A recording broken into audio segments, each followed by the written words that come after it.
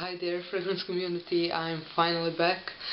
I'm sorry, I know I promised my comeback long time ago, but I just happened to be quite busy, and actually I wasn't so sure about the quality of my reviews, so I just decided to stop with it for a while. But I kept getting all these messages of support, and thank you for that, and I decided I really enjoy doing reviews, so I'm here again.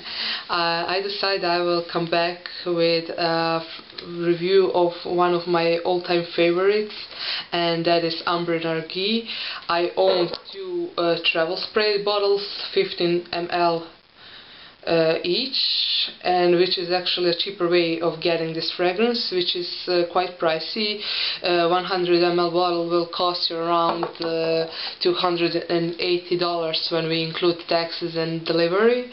And you can also get this travel spray discovery set, or just travel spray set, that contains 4 bottles of fragrances of your own choice. You can choose all 4 the same or 4 different ones, and it will cost you around $140 American when we include taxes and delivery. And you can also find these little travel spray bottles on eBay, so you can give it a try on eBay if you want this fragrance.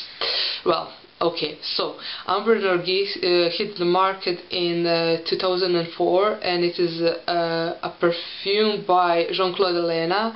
It is part of Hermes line, and it is very, very sweet fragrance. So those who don't like sweet fragrances, stay out of here.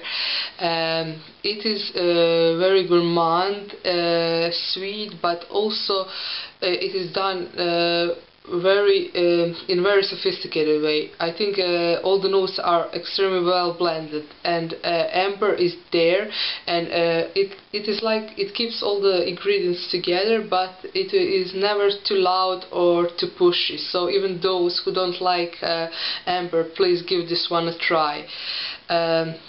The notes I can smell in this fragrance are cinnamon, of course. When you first spray it on, it just hits you with lots and lots of cinnamon. I get that apple vibe that everybody's talking about, but I also get a wonderful boozy vibe from it, rum or something in the opening, which actually settles down when the fragrance dries down.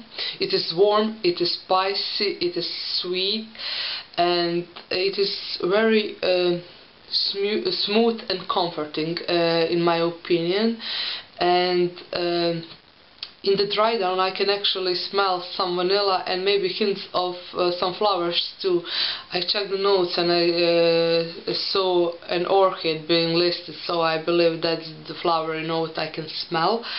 And well, it is very edible, so if you don't like gourmand, you won't probably like this one.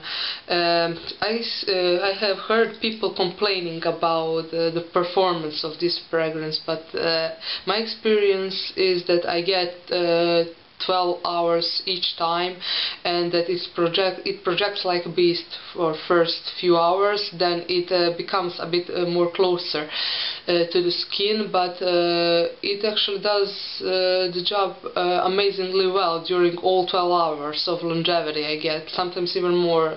Sometimes I even can smell myself, and others can smell me after 16 hours, so if you ask me, that's like 10 out of 10 for performance. My experience is that the colder it gets, the better performance it does. So if you think that it's not maybe good, maybe you should try it in a bit colder weather. And I just love wearing this one in a snowy day. I also heard people saying that they can find a perfect occasion for wearing this one.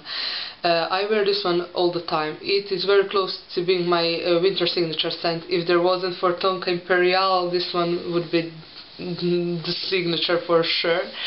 And I wear it everywhere. I wear it at work, at dinner, when I go out in the club, and I can see that maybe men can find this one a bit harder to wear, not just because I think it is actually perfect unisex fragrance, but it is so sweet and edible, and maybe they don't see as many occasions when they think that this one is appropriate. But I would just suggest you guys wear this one in any romantic setting, and you will do just great.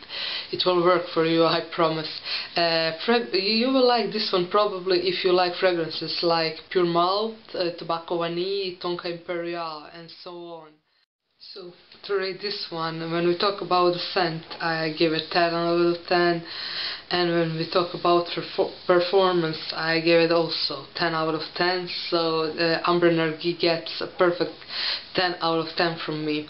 It is just lovely and I adore it. Extremely sexy, smooth, sweet and romantic.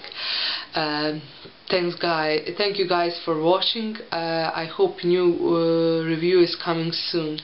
I will let you decide what I will review next. I'm giving you a choice of choosing between Spicebomb or Tonka Imperiale. Just comment down below, and whichever gets more votes, I will do it next.